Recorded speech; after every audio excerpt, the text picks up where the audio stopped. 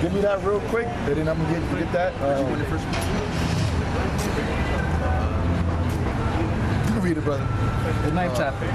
The 9th verse. This is 1 Corinthians 4:9.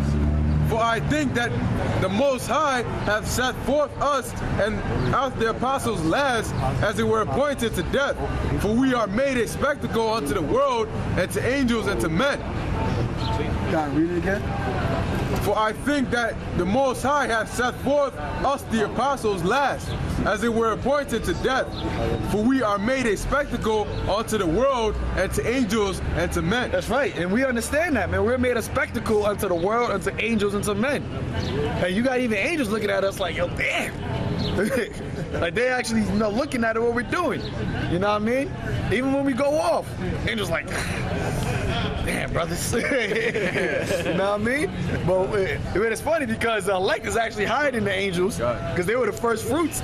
So they're like, damn, big brothers, like, Lord willing, we the elect. But hey, we are made a spectacle unto men. The scripture says that what? We've been mocked. So it's not amazing to us. We're not amazed at what people say to us, man.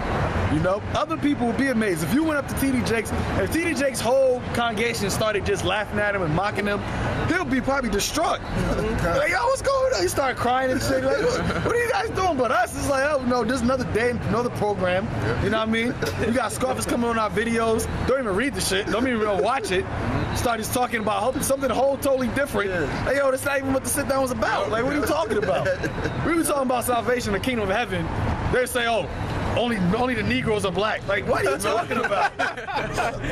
We're talking about putting Esau into captivity. Somebody that thinks they're an Israelite would say, but reincarnation is not real. Like, yo, you just gotta just scoff. Like, you just gotta just scoff. We're always talking about heavenly things and the greatness of the Lord, and you want to just come at us for something that it's not even about, man. They're gonna put up a video. If it'll be 30 minutes long, it'll be up for 5 minutes. It's already a dislike. Like, you didn't even watch the whole thing. You didn't even watch the whole thing. Or you got people that walk by and just shake their head at us, not even knowing what we're saying. Or false prophets. Yeah, ISIS. Like, what? Yo, people be doing this. But what the Lord said, we'll be the offspring, man. We are spectacles. So what? Hey, we'll be foolish for the Lord's sake, man. Right. We'll be foolish for the Lord's sake. We'll be laughed at for the Lord's sake. That's right. Because like how the saying goes in the world, he who laughs the hardest. That's right. Yep. And we gonna be laughing the hardest in the kingdom, man. This is 1 Peter chapter 1, verse 8. Whom having not seen ye love. Well, actually, let me start at 7. 6. Wherein ye greatly rejoice, though now for a season, if need be, ye are in heaviness through manifold temptations. That's right. We are for a season. This is only a season, man. We're in heavy manifold temptations, man. Just being in this flesh is a temptation. We're not saying we're perfect. Like our flesh is subject to vanity, man. So we are subject to going off, man. But what? The scripture talks about putting your flesh under subjection. The spirit is willing, but the flesh is weak. So it's a battle constantly. Romans the 7th chapter, Paul talked about it, man. The battle of the spirit versus the flesh. And it's a temptation. It's a manifold heaviness because in our body, in our mind, our spirit, we want to do right, but sometimes we just go off and like, yo, what the fuck? We just be cursing at ourselves, man. Like the elder apostle Gabar did a video. We are our worst enemy. And it vexes us, and that's how you know, Lord willing, we are part of the elect, because 2/3 that they ain't gonna vex them. They do wickedness, and then they not gonna think about it. You know what I mean? Let's say something about that too. You were saying, I was thinking about that earlier. Like you had the cat that came earlier, talk about what we gonna do about it. The other guy came, what we gonna do about it? We are doing something about it. God. We're teaching our people Lost Statute Commandment. We want to pick up guns. We ain't picking up no goddamn guns. That's easy. Because you pick up guns, they can infiltrate, set you up, throw you in jail. They'll kill you. But what we're doing, the Lord is bad. The Lord said, I'm gonna send my prophets out, destroy the lies of this so-called white supremacy society, Edomite society, with the truth.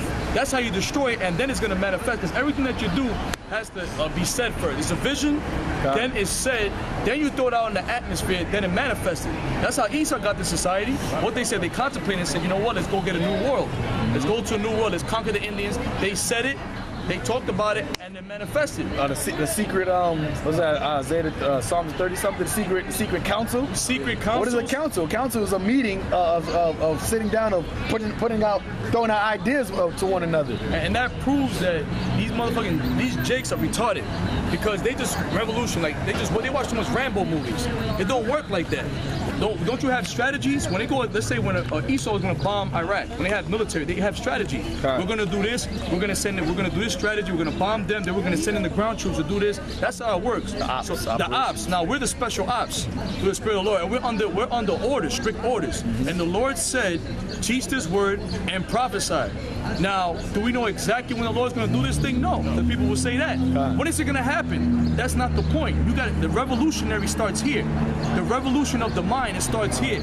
And then you manifest it. That's why I said those other heathen nations, even though Ishmael's picking up the guns, but they're intact. How you going to fight a revolution? Your whole household's all fucked up. These other nations, their families are intact with each other. When you fight a revolution, you got to be tight. Your woman got to be behind you. Our women are whoring and slutting now. Our children are out of order. The majority of our men have no backbone. And they're not getting bent over. They're effeminate. They have no backbone. So how you going to fight a revolution? These things are simple. They watch too much Rambo movies, man, commando movies. It don't work like that. It starts here. Now, what we're doing is more dangerous than a gun. Exactly. That's easy. You're going to kill, one Edomite or whatever and misshoot, and they're going to kill you eventually, throw you in jail. What did you do? Nothing. Esau's still going to rule. Esau's still going to spread his lies. Chemtrails still kidnap our children. The truth is this. Now, this is dangerous, because we're telling our people the truth, and they can't set us up anyway. Like, fuck, man. We want these guys to do something so we can beat somebody up, kill somebody so we can lock all of them up. They can't. That's why they have to set something up. An agent provocateur. You're going to have a guy probably coming out, yeah, the Most High going to destroy, he's going to kill somebody, and they're going to create everybody with that. Oh, you see, they're all terrorists. They're all Arabs. And you know how he's so fucked up, because he wants to be like God, right? And what is the Lord bound by his word? Yeah. So Esau, he tries to be like God, so he makes what? Laws. And Esau tries to say that, these are the laws set, and therefore, you can't go above the law. Nobody's above the law besides these devils. But that's why we can come out here and teach, because it's a freedom of speech, right? Yeah. So Esau can't do nothing against this, because his law says that we can come out here and teach his word. Exactly. But now that's why they're trying to set up amendments and reconstruct the Constitution and all these other things, so that they can actually try to take us off the street. But if we went out there and tried to actually pick up arms, which is only the niggas that tell us to pick up arms, they're not the ones doing it. They're not picking up arms. They want us to go do it. Jake don't want to do nothing. Jake don't want to have an exodus out of America. They don't want to do nothing. And then the main thing is this. We're teaching nationality, and we're teaching that Israelite foreigner thing. See, with that Black Panther stuff, you're not black, you look like a cracker, we're going to kill you. That's carnal. We tell you what, through the Spirit of the Lord and the prophets, the biggest secret is the confusion of faces. The white robes. That's the biggest. That's the mystery. So they're like, fuck, now this Israelite foreigner thing, that's why it's very important we push it out. They can't say, oh, these guys are a black supremacist group, like ISUBK. They're wearing all black. And then they'll never have the Northern Kingdom brothers there, like Puerto Ricans. They'll have them not come to the VH1 and all them shows. They'll have all black, they'll have Judah all dressed in black, so in your mind, it's subliminally like, wait a second, this is some Black Panther shit. Black, we had one guy, a Black Hebrew Black Panther. Like, what the fuck is that? You're gonna have Israelites that look like other nations about nationality. That shit opens a box of wars. And you know what that does? That's why there's a vibration on the right-hand side. That's why Esau has to combat that on the left-hand side with the chip. With the chip. Like, fuck, now everybody knows that Israelites are scattered, so we gotta chip everybody now. That's it. Because if it was just black, now we're just gonna chip everybody that look black. Exactly. But now that the truth is coming out, Israelites is all throughout the four corners, like, oh, you know what? Everybody gotta get chipped. That's it. Hey, manifesting it. You say it and it manifests. And the sister said that. She said, yo, that not every Israelite's gonna look like us. We obviously look like Israelites. You know, Israelites that look like other nations, but they're and then she was like, yeah, that makes sense. You see, that's why they'll never put us in the media.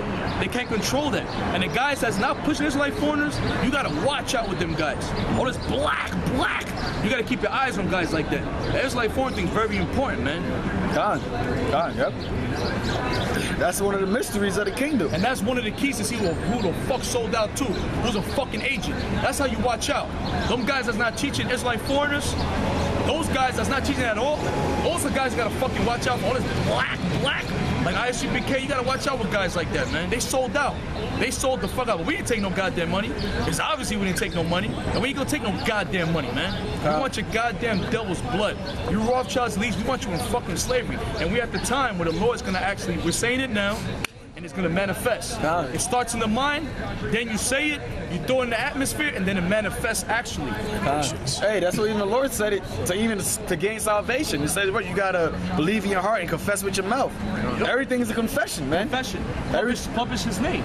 Exactly. And that name is powerful. You say that name in the atmosphere, it travels. That's why people are waking up. Earthquakes, diverse places, elements are getting roused up because that word is getting out and it's going in the atmosphere and it's causing the elements through the angels to tear shit up. This thing is powerful, bro. Do you know what it's doing through the spirit? I was meditating on this other day, that we're speaking the spiritual. We're speaking in the spiritual. Like you said, it's making the angels actually in the spiritual dimension. It's making them act, and it's bringing the spiritual world more closer to the third dimension. And that's why the days are speeding up too, because they're working in the fifth dimension, fourth dimension. They're working in the spirit world. They're working in the spirit world, and it's making everything on the third dimension move quicker. And what does it say about the angels, ministers of fire? It's going to cause it so much. The Most High Spirit's going to be into them fires. So it's shaking shit up, and the angels are going to get roused up, and they're going to do the missiles. Those are the angels. When you see the missiles, our words are like a portal. A portal. That's what it is. So when you see the missiles, you're looking at it as a missile, but in the spiritual world, it's actually angels. Like Human Torch, it's actually angels. The angels are fire. This thing is bad, bro. Yep. Actually, when you look in Genesis, basically what Yahweh was doing was putting out a vibration, and everything was manifesting from there on. So it's like, let there be light, let there be this, let there be that. The vibration will come out, and then everything will just fall into place by the angels' hands. So that's what we're doing, basically. That was We're just pushing it out, pushing out the vibration, and then everything's gonna manifest in the spiritual. I like that. Hey. What you said?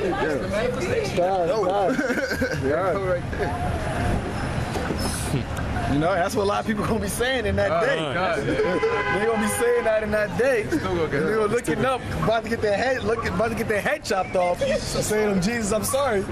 He was like, "No God, no Jesus."